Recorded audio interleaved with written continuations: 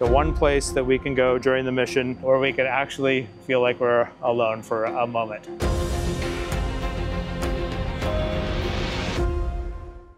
So here's a little tour of our toilet trainer. So this would be the floor of the Orion capsule. We have it set up here like this so that we can practice in gravity, but this would be the door. So if you were looking at the toilet from inside the capsule, this would be the floor. You would float over to it, open up this hinging door, and float on in.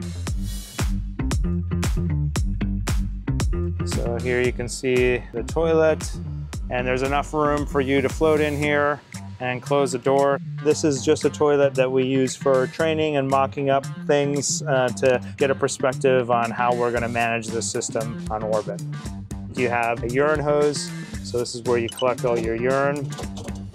And then this is just like a toilet seat, and this is where the solid waste is collected. The feces get sucked down into the bottom, into a bag. You close that off and you squish it down into the bottom into the canister.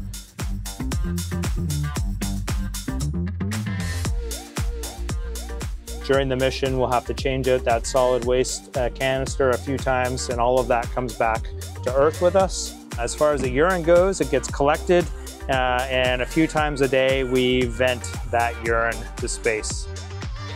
We're pretty fortunate as a crew to have a toilet with a door on this tiny spacecraft. The one place that we can go during the mission where we could actually feel like we're alone for a moment.